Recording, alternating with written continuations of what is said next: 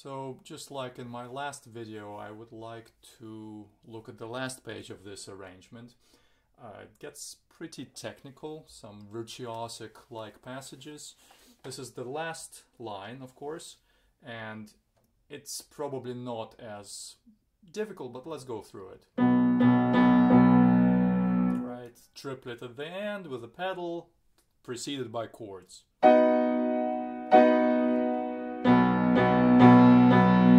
Something like this. Many fingering options are possible, choose your own. Now notice there's the rit, which doesn't stop, so it's probably even more drawn out.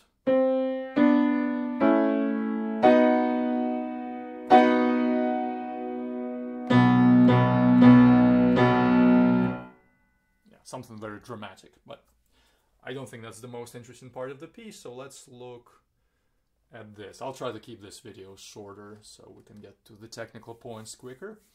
Maybe applying some of the things I talked about in that previous video.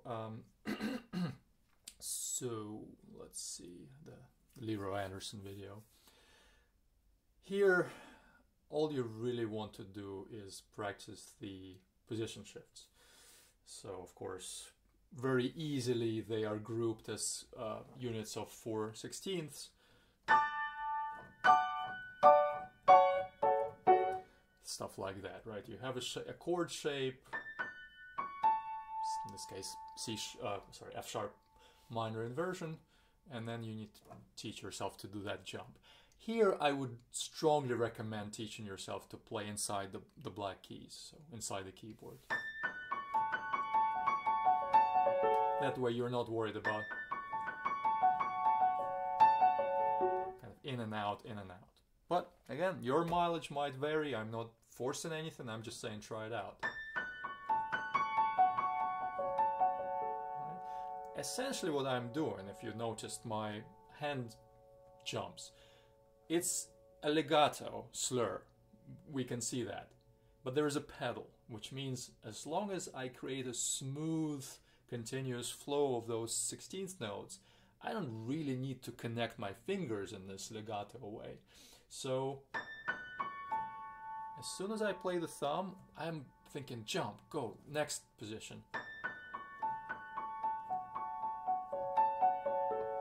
Now who is to say that that was not a legato? If you close your eyes, could you tell that was not legato? Especially if you play it faster. Now if I did a true legato, what I'm gonna have to do, it's possible, I'm not saying you shouldn't try to ever practice with a legato, finger legato touch, because of course sometimes you don't have the benefit of the pedal, in which case this is what you have to do.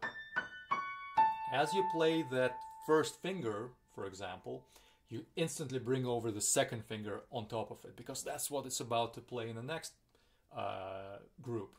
And so as you start playing F sharp, you get your thumb out of there.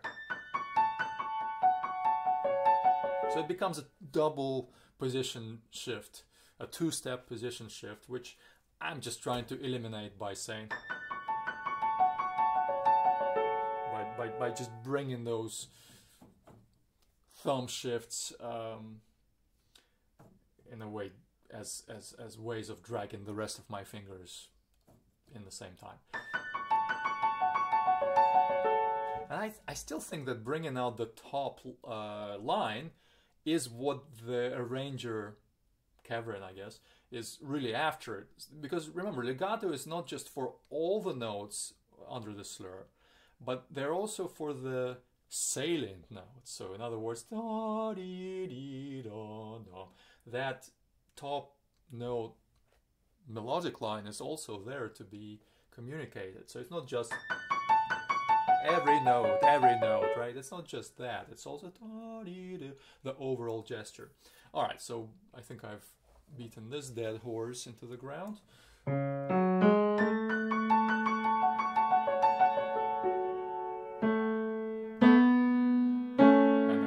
Is next. I'm not even going to worry about position preparation in this video. First fast passage of this line. Same idea, but now you're just jumping like this. Same exact shape in 4 octaves. And again, yes, you could practice true finger legato, where you really have to bend in your thumb like this, but do you really have to do it? Is that what was intended? I don't think so. I think pedal is down. Oh,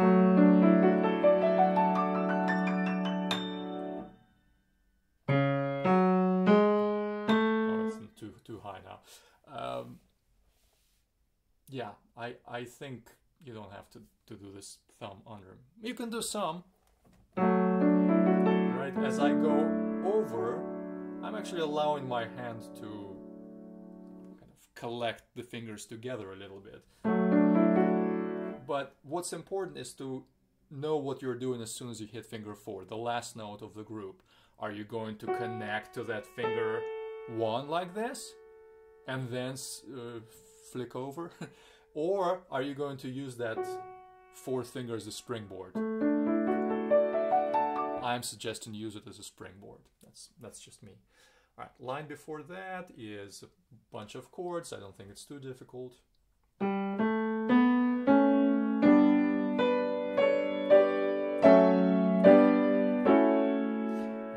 Here the tempo suggestion up above is 120, up to you. Again, I think it's so long as you are sustaining whatever tempo you choose. Okay,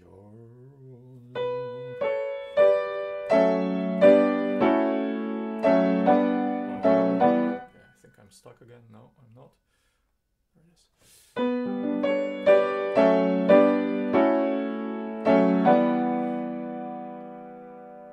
Maybe that's what I would do. I would do... Go to 1, 3, 5. That's just an idea. You don't have to take it, but consider it. 1 here, and then maybe a 4 here. I think it just connects these 2 chords a little easier. And then 1, 2, 4, and then 1, 3, 5. So just, again, grouping chords together I think is a very good idea. In the left hand, something similar. Why not do 1, 3, 5, and then what about 1, 2, 4? And then what about 1, 2, 3?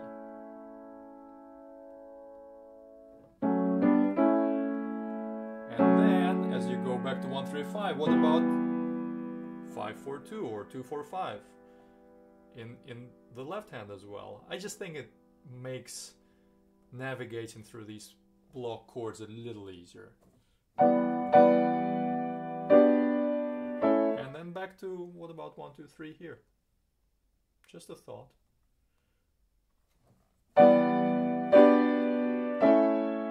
Maybe 1, 2, 4 there. Anyway, the idea is you're not always searching for a new position with each and every chord. It's like right there, like there. And check this out. In the right hand and in the left hand we have identical fingering patterns. 1, 3, 5, 1, 2, 4, 1, 2, 3, and then back to 1, 3, 5. That's easier, myself. Then 2, 4, 5. Yeah, and then maybe here it's different, just because the jump in the left hand is different from the right hand. But anyway, so that's that. Let's continue on. Change my view a little bit. All right, so here I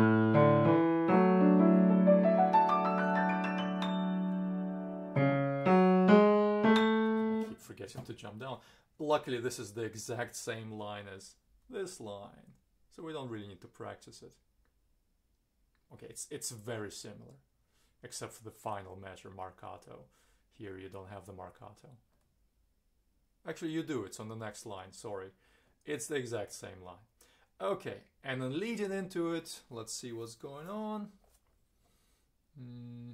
Oh, totally different key. What am I doing? Nice harmonies.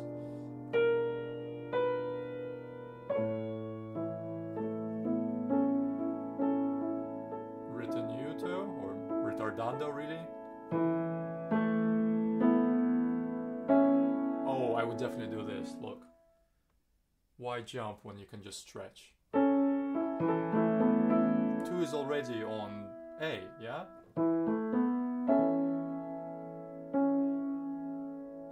You are my sunshine.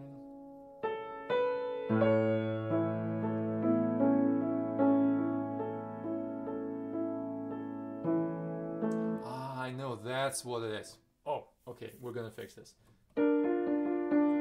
Stretch to, that's why it happened. Stretch to 2 on A sharp, here, 3 here, and then you get a 2 and a 4 here, and that sorts out the problem.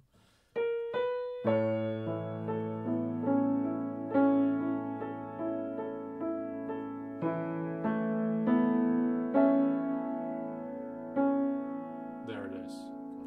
Much better for the hand position. Yep. I like this.